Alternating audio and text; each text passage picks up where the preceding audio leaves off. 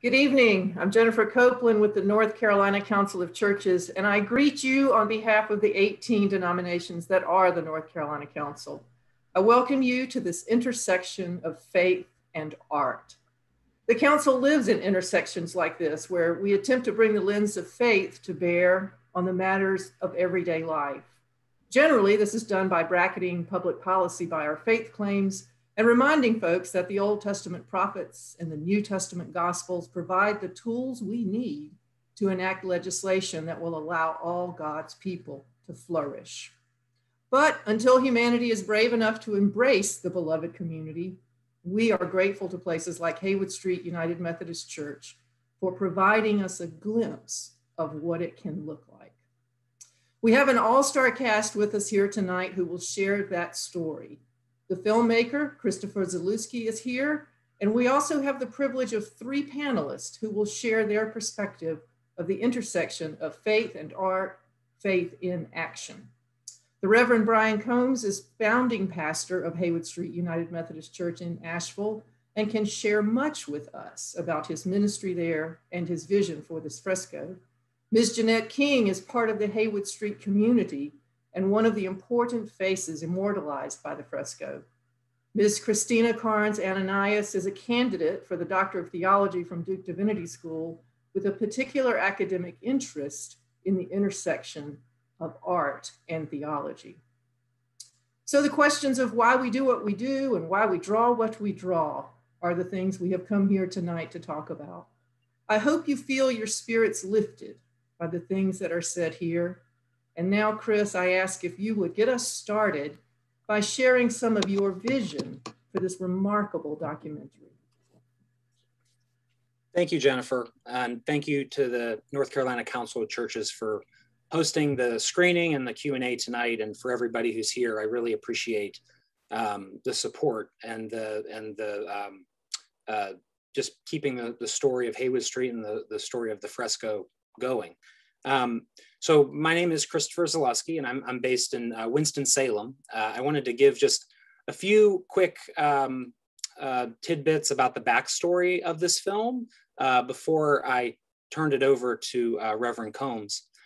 So I teach in the documentary film program at Wake Forest, which is a kind of my creative hub, and it allows me to look for stories, and I have to actually as part of my job, but I tend to look for local stories in North Carolina. And when I found this story, I was living in Asheville, and it was actually brought to me by a woman named Brooke Vanderlyn, who is the storyteller in residence at Haywood Street. And already that should give you a sense of how much Haywood Street values the power of story. And she told me a little bit about the fresco, and I went to an early dialogue session that happened in the sanctuary. And I thought I was going to be maybe filming 5 or 6 times and possibly creating a 5 or 10 minute short that Haywood Street could use for fundraising. And after 3 years of filming and 60 plus shoots and really turning it into a passion project for me, it is the film that it is now, the film that you've seen, a feature-length documentary.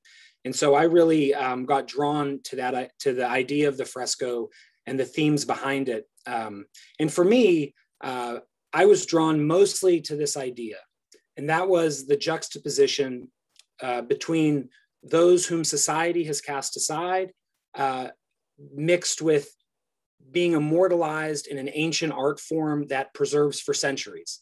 And those two ideas were really what drew me into the story and kept me going and kept me so interested in it. And I think that's what speaks to a lot of folks who come in and see the fresco in the sanctuary of Haywood Street. So I edited the film with that concept in mind. I mean, you meet the models and then you see them in the fresco immediately after meeting them. And that is with that idea of the juxtaposition in mind. And so for me, that's what kept it going. And you're really looking at the production crew right now. I was the director, the cinematographer, and the editor. And it truly was a passion project. And so when I thank you for your interest and your support of this project, I really mean it, because it really was a project that took, everything for 3 years.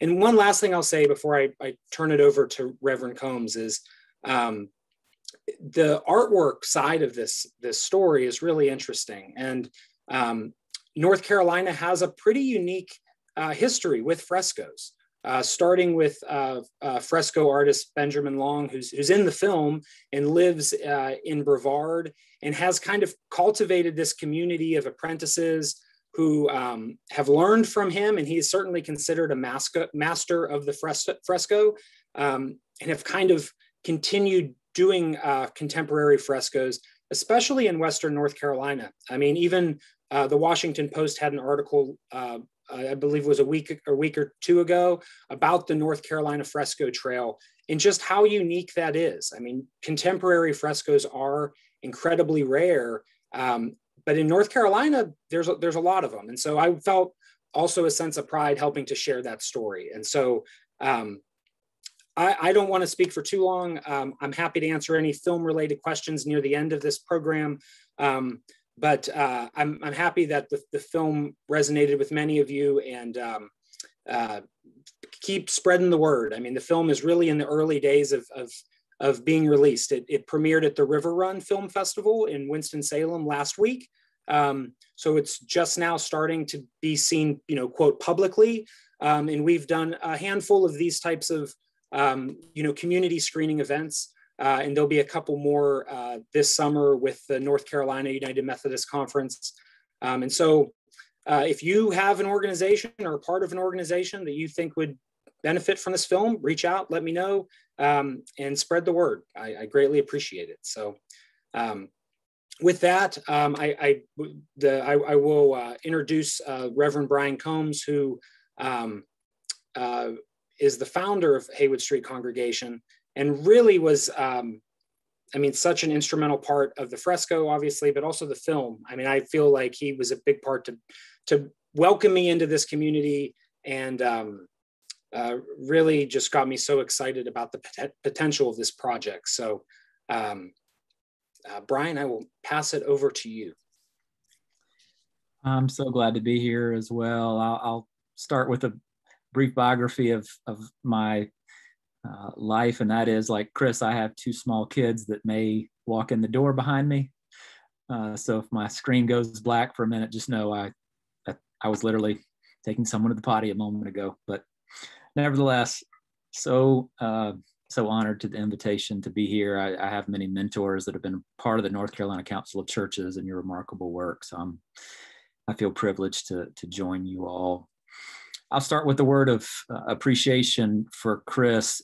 Over the years, Haywood Street in our 11-year existence has welcomed many videographers and journalists over the years to do profiles on our ministry. And what was clear to me about Chris is that he was able to express empathy through a camera lens. And that is something that is not necessarily natural to everyone.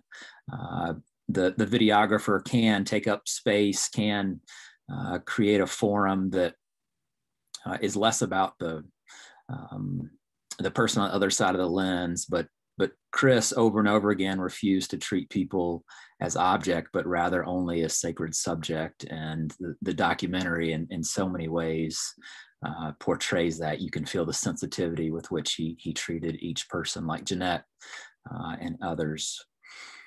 I'm a United Methodist minister. I serve in the downtown homeless corridor of Asheville. When I was in seminary, I read a little book called Jesus and the Disinherited by Howard Thurman, and it was impactful every bit as much as the Gospel of Luke has been on my calling and conversion story in many ways. And I grew up in Charlotte at a suburban church, but when I read Thurman, it was literally not that the world was turned upside down, but that it was finally turned right side up. And as we remember, many of the radical precepts of Thurman, who in my opinion was the first liberation theologian. He never gets credit for that, but I believe he was the forerunner. He just made a simple premise, and that was, look at the way God has chosen to reveal God's self. This is not an accident. Jesus comes among us as a brown Palestinian, born into poverty, into a world that had no room in the inn for him. His kind was not welcome. His parents were paupers. His mother, of course, was the scorn of the neighborhood for getting pregnant out of wedlock. Joseph was considering divorce. And then when Jesus grew up, he hung around with women of the night and folks today that we would say could only live in Broughton Hospital. And this was his life. And Thurman so articulated a theology that resonated with me. And when I graduated, I simply wanted to follow Thurman's direction. And in the United Methodist Church, we get appointed by a bishop. And when it came my turn, there was no urban ministry in our conference to serve at. And so it was clear that to invent something was the only way that I was going to be able to serve. And there were a handful of us that raised our hand to be pioneering folks on the front end. We had no template. We had no demographic study.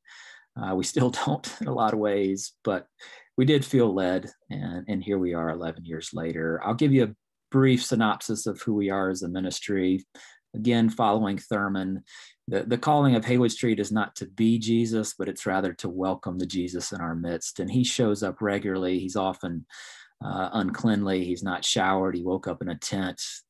Active psychosis. He probably has needle marks on his arm, and he certainly doesn't have a permanent address. And rather than trying to evangelize that Jesus who is coming to Haywood Street, our responsibility instead is to welcome him, to learn from him, to bring our own brokenness to that relationship, and then to see how God will transform our lives.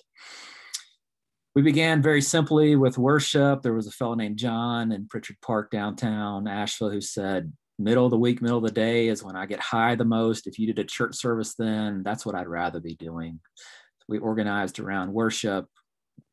Likewise, we loitered on the corner of poverty and heard many people say, I can eat in lots of places in Asheville, but that experience is ultimately dehumanizing. I wait in line. It's food someone threw away on a styrofoam plate. I have to face a wall, scarf down that meal, and then someone else takes my chair. So we started the welcome table. It's a homemade affair with 50 of the best independent restaurants in Asheville. All the best ingredients you can imagine, circular tables, a wait staff, flowering centerpieces, candles, everything you want to eat off of homemade pottery plates and glass stemware. Started a respite center. We noticed that many folks come out of the hospital who are unhoused and there's no way to heal on the street, so you can come and live with us. We have nurses. We manage your medication and follow-up appointments. We have a garden that's led by folks who are struggling with addiction and are in and out of poverty, and a variety of other ministries. The fresco has become the newest offering that we have felt led to. And it began with a simple conversation. Christopher Holt, who is our principal artist, started hanging around the back pew of Haywood Street on Wednesdays. He would sit at the table and come to worship and just start sketching people. And he had this audacious calling to do his own fresco. Chris alluded to this earlier. There is no such thing as a contemporary fresco. It's such an antiquated art form. It's so expensive, laborious, that it simply doesn't happen anymore. But Chris had been seasoned enough after being an apprentice for over a decade to say, I want to give this a shot. And so he asked me for some grounding scriptures that have formed Haywood Street over the years. And the Beatitudes was one of them. Christopher went to Cuba for a month and God started working on him. And as we sat together for many, many hours, what became so clear through that process was the Beatitudes are so incredibly subversive. They literally are, whatever is countercultural, that is the gospel truth. Whatever the world is doing, do the opposite of it. If warmongering is celebrated, then it's the peacemakers that are blessed. If it's the folks who are in power and privilege that get ahead, then blessed are the poor. And you just go through each blessing to see the way in which God intends our world to be, even if the kingdom is breaking in, if we get these momentary glances and yet we're not quite there. Throughout the process of the fresco, what touched me most deeply was, in the same way Chris used an empathetic lens to shoot the documentary, Christopher Holt used an empathetic paintbrush, and he would sit with each model for hours on end. He would curate the experience around what they cared about. What kind of music would you like to listen to? Can we go to Bojangles afterwards? Can we take a drive somewhere? To this day, Chris is still sharing life with many of the folks that he had a chance to memorialize in a drawing. And he would capture them with charcoal and paper in real life, and then blow those up to these cartoon sized drawings like the ancient masters did. And then through a process, literally take bags of chalk and connect the dots after poking holes in all these huge drawings to create a template on the plaster wall, and then hours and hours on end mixing the paints in wet plaster and then painting. And sometimes it didn't go well, and they would literally scrape it off and start again. And one of the tenets of Haywood Street is that ministry without saying a word has every opportunity to extend dignity to people, to be unapologetic and unflinching and naming and claiming someone's sacred worth. And I saw Chris through the film and Christopher through the fresco painting do that with such faithfulness.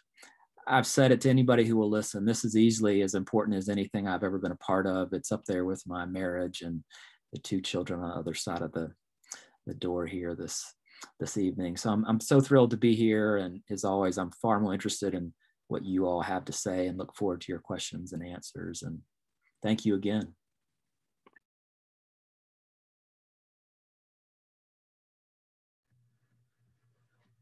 Thank you, Brian. We'd like to turn to Jeanette now and hear her perspective on what it means to be a part of this community and a part of this brilliant fresco. Hi, I'm Jeanette. Sometimes it's so hard to put into words, because for me, it's more of a feeling than a definition or description. I had no idea what was missing from my life until I walked through the doors of Haywood. I was someone who was just thriving in the community at the time. I was one who felt clearly unredeemable, unworthy, unwanted, not needed. Due to my own personal addictions, bad life choices, someone who, I was born and raised in a Methodist home, but I had no relationship with God. I had no relationship with Jesus. The only spirit I knew was what I felt at the moment.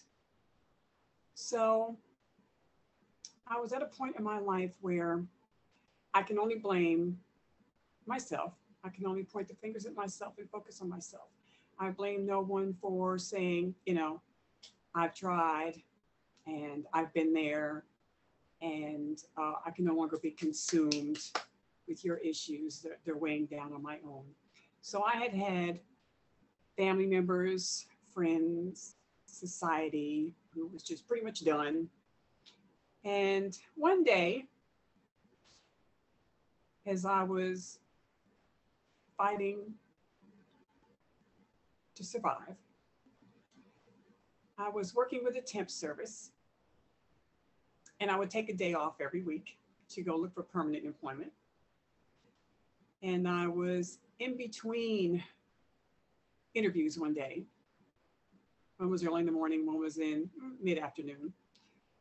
And I had left the early morning one, and I had some food in an apartment where I was living in public housing. But I knew if I had went home to eat lunch, I was bound to fall asleep. I was bound to get too comfortable and want to call and reschedule my interview. So I didn't want to go home, but I was stomach was growling a little bit. I was talking to a friend who was standing across the street from Haywood. And she says, come on, let's go have some lunch. It'll keep your filled without having to go home. And I looked up and I saw this sign and I said, no, I have food at home. Even though at the time it was peanut butter and jelly, but sometimes, you know, it's not what it is, it's what it does.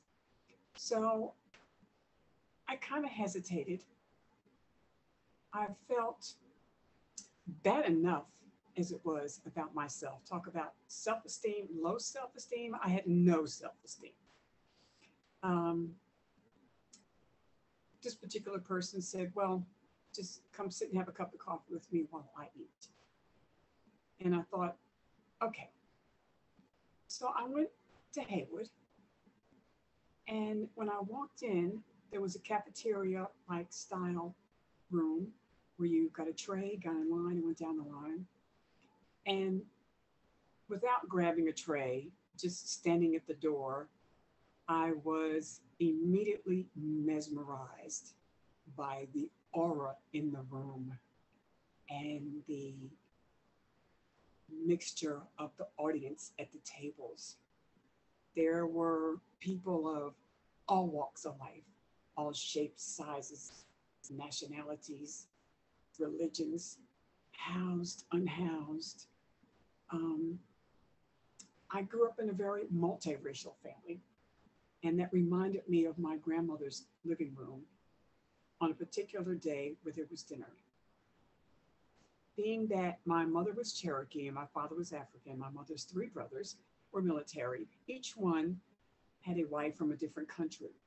So if you could just close your eyes for 2.5 seconds and just mesmerize the people at that table, different nationalities, different religions, Islam, Jehovah's Witness, Baptist, Methodist, all at one table, all different shapes and sizes.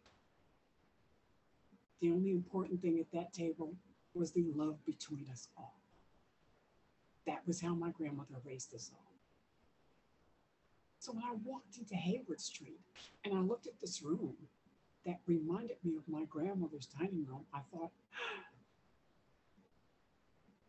I was just stunned by the feeling that came over me, by the aura in the room. A lady tapped me on the shoulder and then she gave me a hug. And she says, would you like something to drink? And I thought, someone cares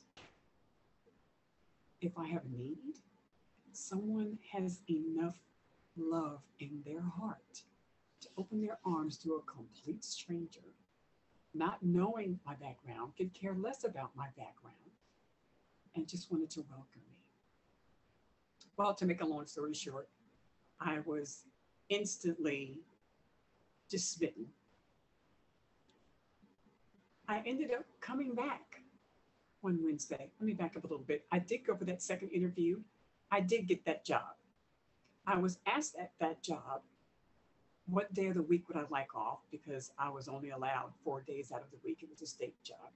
And I chose Wednesday so I could go back to that church on my days off. Every Wednesday, I continued to pop up at Haywood.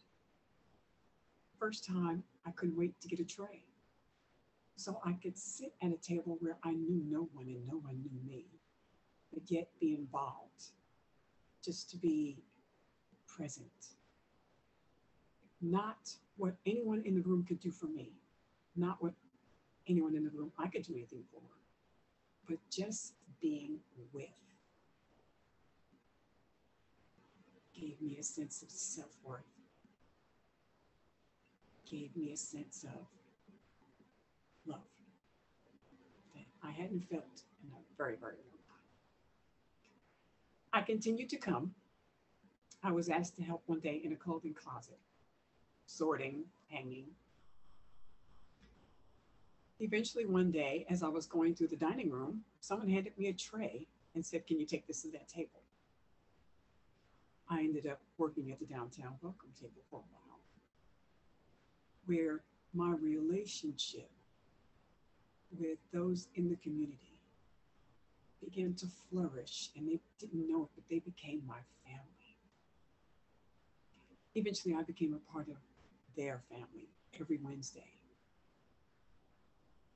Well, one day, while singing with a choir in a church, I happened to look around the room and see a familiar face.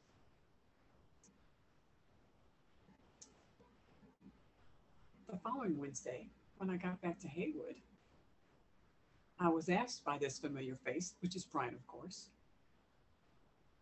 if I would share a song with the congregation. At this point in time, I began to feel more than just someone who is welcome, someone who is wanted, but I began to feel a calling as I also began a relationship with a God that I never knew, because I knew all this had to be happening out of spirit. None of this was planned by me. None of this was even dreamt of by me. This had to be a calling. I needed to get to know this God more. And that has been accomplished by hearing and reading of his word.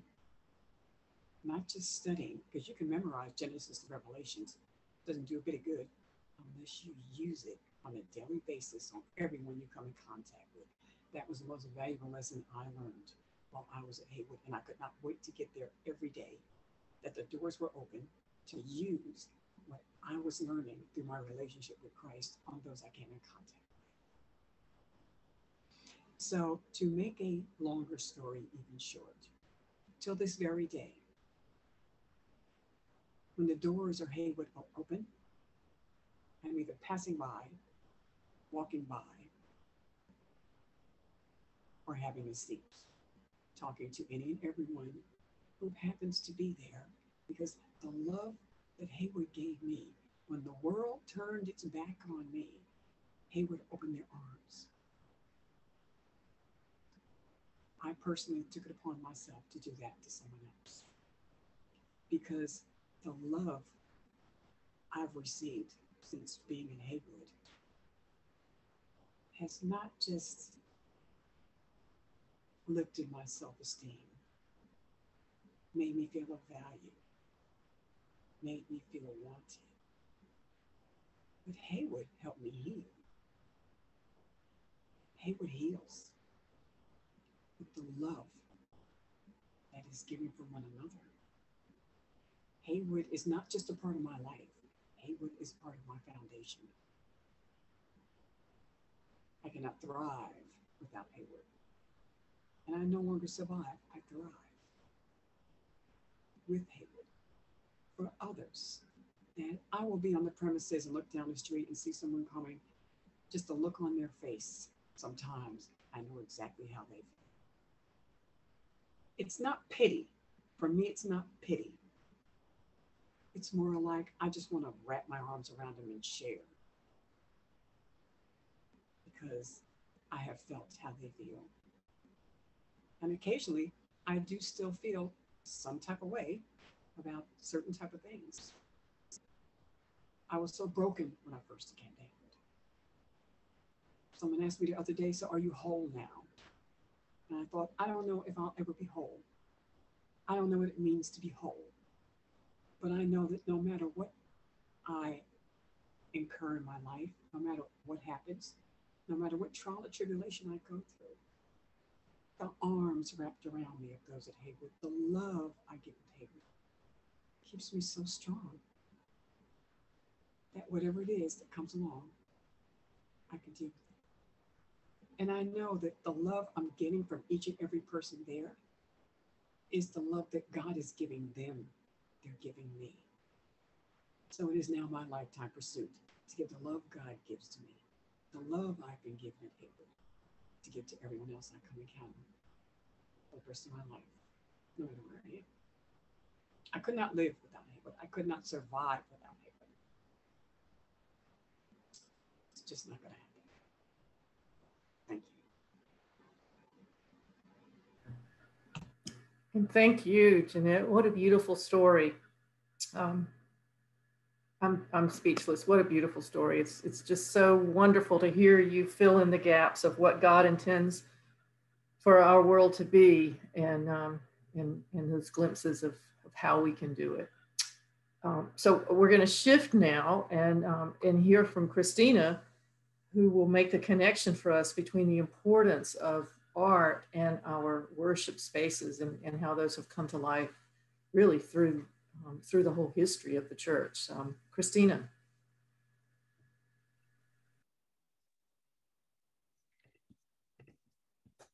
Hello, everybody, and thank you so much for having me. I was so impressed with the film, with the fresco, with the mission and work of Haywood Street Congregation, that it is just a complete delight to be here and to be introduced to the work that God is doing in this part of Western North Carolina.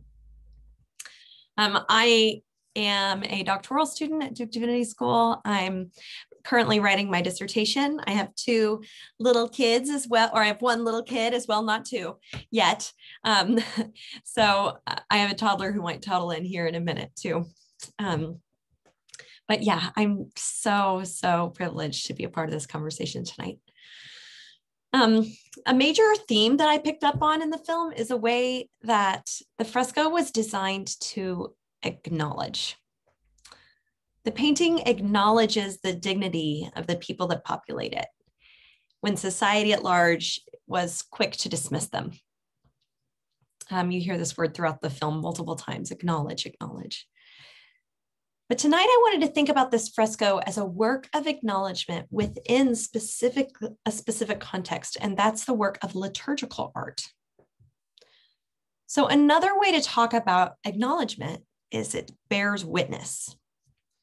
What does this artwork bear witness to? Well, pretty obviously, it bears witness to particular individuals. I love that on the website, you can navigate through the painting person by person, learning a little bit more about who they are and how they contribute to the life of the community. In this way, the painting bears witness to the unique ways that God has moved in and moves through each person's life. The painting also bears witness to the work of God at Haywood Street.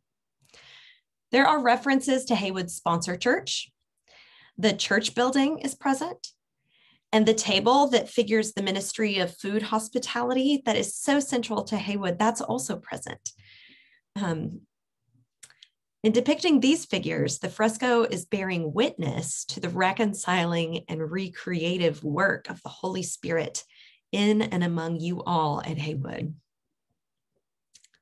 But overall, I think this fresco as a piece of liturgical art, which is just to say a piece of art found in corporate worship, bears witness to Jesus Christ.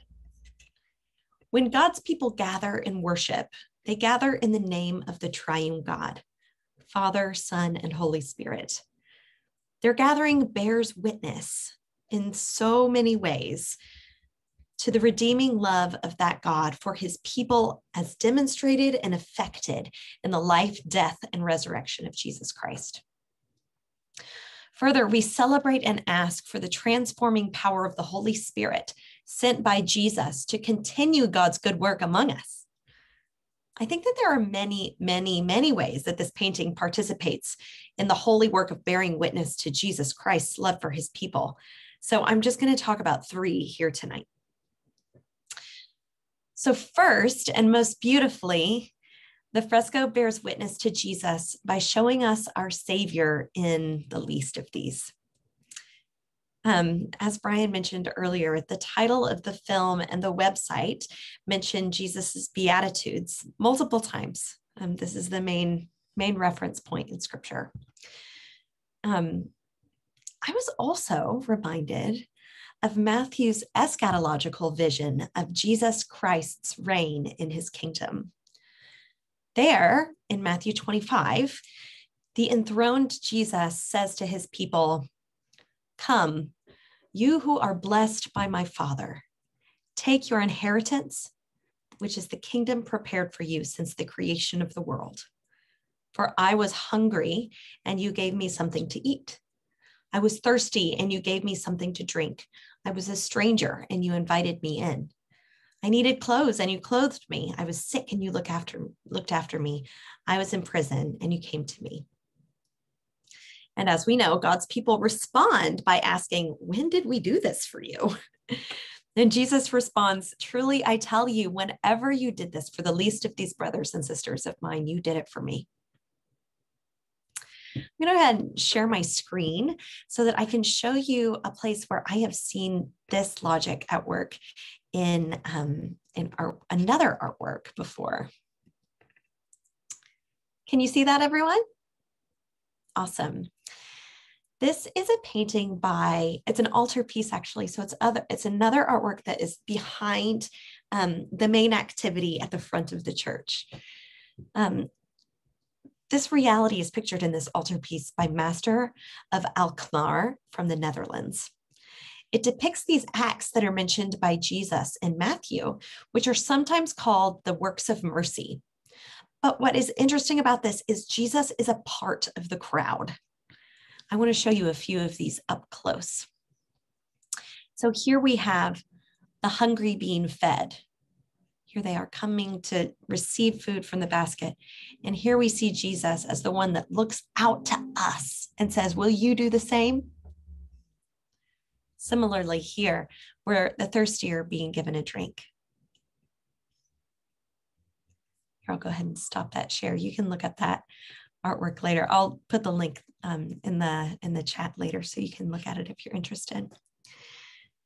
But for Christians who live in this redeemed upside down or right side up world, real true beauty is exemplified in those who look like Christ.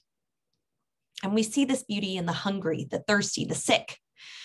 But, and this is what I love about the Haywood fresco, those who were once hungry are now, by the work of Jesus's Spirit, the ones who are offering the food and the drink. The fresco then bears witness to a beautiful circle of redemption that is effected by Jesus Christ. And in another way, the painting bears witness to Jesus by including the elements of communion. Charlie and Jeanette, as sentinel figures, they carry the stalks of wheat and the wineskin. And more centrally, the people emerging from the mist carry a table conveying a pitcher of wine and a basket of bread. As I mentioned earlier, this is reflective of the ministry of food hospitality that is so central to Haywood's mission. But it's also reflective of a central practice of the Christian faith instituted by Jesus himself. As the priest or the pastor says, when praying over the elements of communion, on the night he was betrayed, Jesus took bread, broke it, gave thanks, and said, "Take this, my body, which is broken for you." He repeats this with the cup when he lifts it up and says, "Take this, my blood, which is shed for you." While there have been many controversies about how Jesus makes himself present in the bread and the wine, or grape juice for you Methodists, all Christians affirm that he is with us when we eat this special meal. John Calvin suggested that by the Spirit, we are lifted up into the heavenly throne room of Christ when we celebrate this meal, encountering and feasting on Jesus in his glory. And the mist and the angels in that fresco make me think of this holy throne room. But the mountains and the people in the Haywood fresco remind me that this throne room is right here in North Carolina. The fresco then bears witness to Christ's presence in the elements of communion. And finally, and quickly here at the end, I thought of one other way that the painting bears witness to Jesus. And it's in the very process of the fresco itself. I was captivated by the film's following of Christopher Holt's artistic process. This is an ancient technique that has absolutely been given new life in Christopher Holt's painting. But I was particularly struck by the artist's description of what happens to the pigment when it's applied to the wet plaster. He says that the lime, being the binder, pulls the pigment, a pigment which is made from the earth, pulls that pigment into it. It's bound, it's captured, it's held by the wall. It becomes the wall. Is this not a beautiful picture of Jesus's reconciling work for creation? Christians believe that humans are created from and therefore super connected to the earth. We are dust, just like the dust that this pigment is derived from. But when we encounter the Spirit of the living God in Jesus Christ, we are pulled into God's own life and made glorious. In the same way that that solid blank wall embraces the fluid pigments, so God's life embraces his creatures. Just as the pigment becomes one with the wall, so God's children are transformed into the image of Jesus, as 2 Corinthians 3:18 says, from glory to glory, even as by the Spirit of the Lord. The very process of the painting then bears witness to the transforming and renewing and beautifying work of Jesus Christ. This acknowledgement, this bearing witness to Jesus, is what I think makes this artwork very special. It would be a great privilege to worship with it week by week, having our eyes transformed through the Spirit to see and acknowledge Jesus's presence in the unexpected, in our poor, in our meals, and in our paintings. Thank you so much. Thank you. That was a wonderful way to draw it all together and capture so much of what is present in the film, but of course what is present on the wall as people gather for worship. We do have a few questions to pose. I'm going to send the first question to Brian because I think it's an easy question, Brian, and you'll be glad to be asked this. The question is, did you raise enough money to cover the cost of the fresco? And if you didn't, how can people fill in the gap?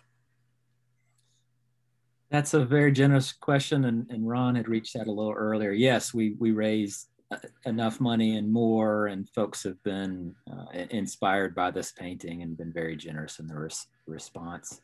One thing to mention, however, is that Charles Burns, who's the light bearer opposite of Jeanette, was dying of cancer when we painted him. He has since passed, and we started an endowment in his name, and that endowment goes to fund the fresco host that welcomes different groups and to support the ongoing life of the fresco. So that's an opportunity to give if anybody feels led. But yes, we've paid for the fresco and all the artists and models, and we're in great shape.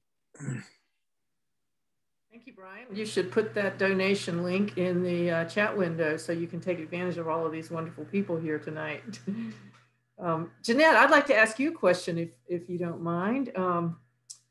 You talked a lot about your personal story and the work of Haywood, but can you say something to us tonight about how it feels to be a face of the fresco?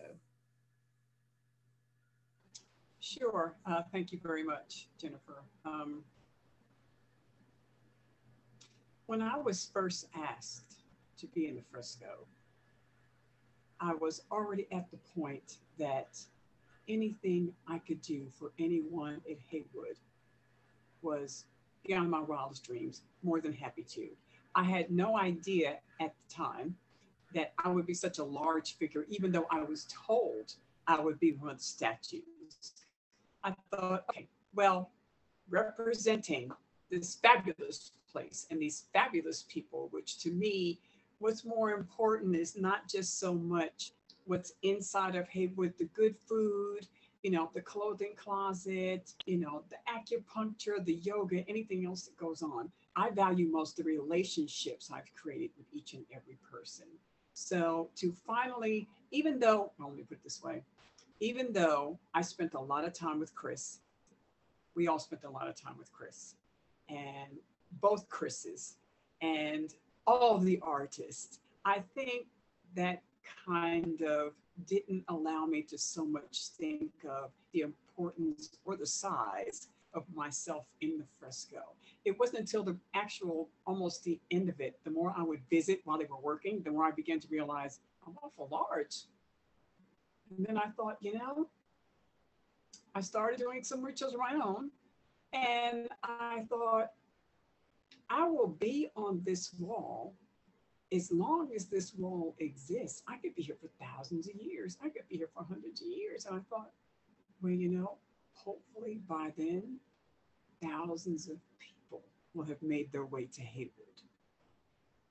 And they will understand why we are in this fresco as we are. They too will not just look at the fresco, but feel the fresco, feel the feelings of those in the fresco. Again, I didn't think I would be that large.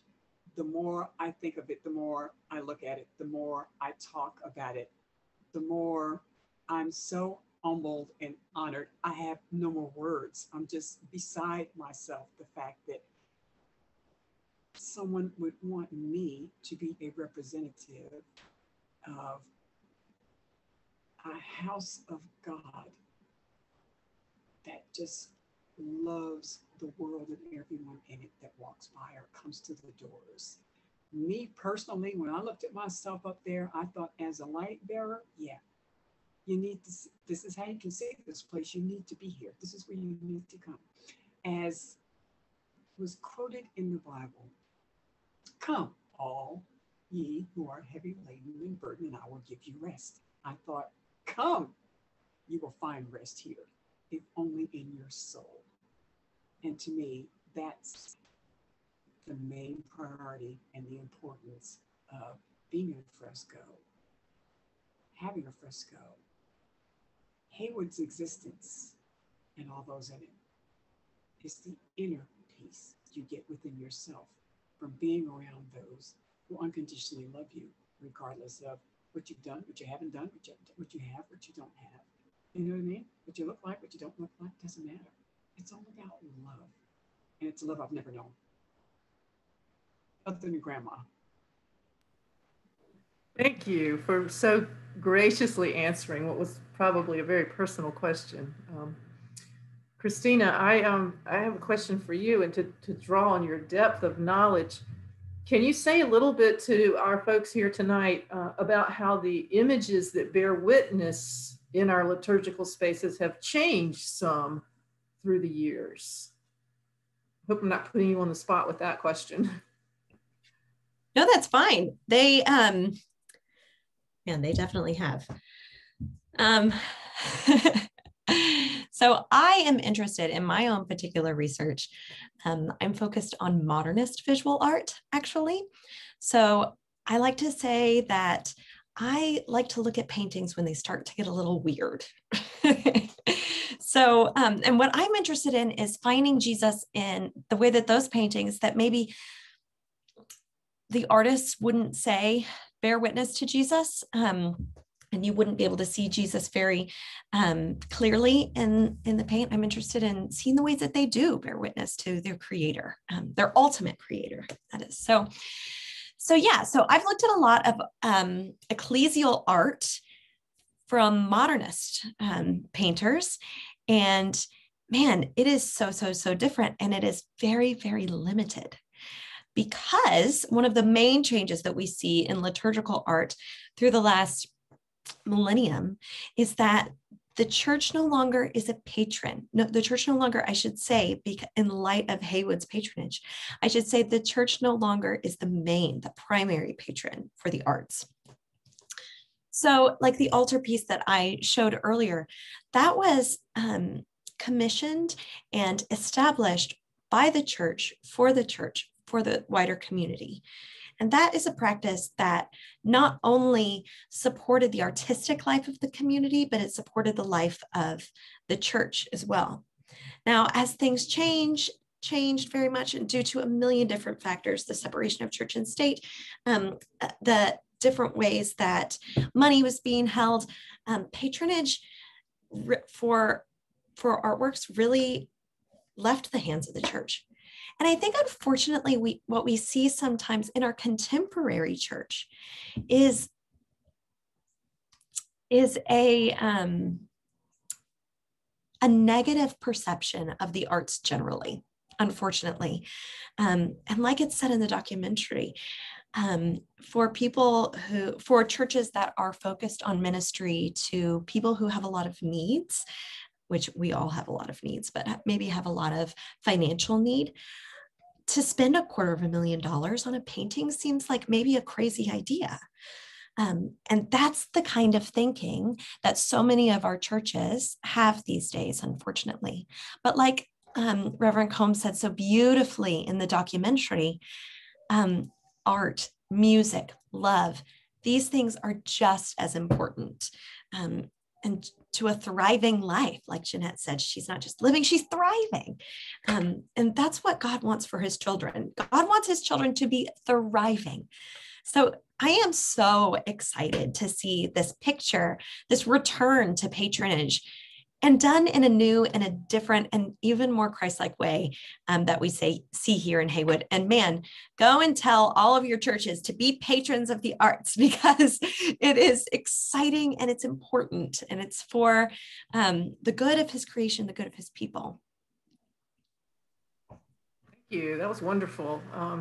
We're running short on time, but I want to come back to Brian and ask another question related to the money, but not to the money, more to the vision of what Christina was just saying, and how you became a patron to the arts at Haywood Street. But were there times when you thought that this fresco would never happen? And in those times, where did you draw on strength for the journey? As an undergrad, I was at the School of Design in Raleigh, and I'm convinced that of all the metaphors that abound throughout Scripture, God is a sower, as shepherd, as salt, as gate. God is artist, is primary for me. So this is not a new idea for me. When I was in painting and pottery class, that felt every bit as much as worship, as consecrating the elements in communion. Jennifer, to answer your question, we thought hard about the foundational text for Haywood Street of the woman in the alabaster jar anointing Jesus's feet, and then she's critiqued for being so terribly wasteful. And that is a critique we have heard throughout Haywood Street. Our welcome table meal is homemade. It's $20 a plate. The plate literally that you eat on costs $100 in a retail store. That we are being absolutely reckless with our money. And that's a theological point I want to make over and over again. It's one that feels thoroughly Christian in every way. And that was part of the resistance on the front end of the fresco. This is money that's in the nonprofit world, where people are constantly competing with one another over notions of scarcity, that $1 can be stretched for far more utilitarian purposes. And here is a church that is being scandalous in its wastefulness. And that felt exactly right to me. That felt entirely faithful to me. Honestly, I didn't spend a lot of time worrying about when the money or how it would show up. Our responsibility is simply to follow the calling, and wherever that leads is wherever it leads. It was clear to me Christopher was willing to work for free. It didn't matter to him, and everybody involved felt a sense of inspiration from the Spirit. And ultimately, that's how the early church started, without any money anyway, without any programming. And that's very much been our story in lots of ways at Haywood Street.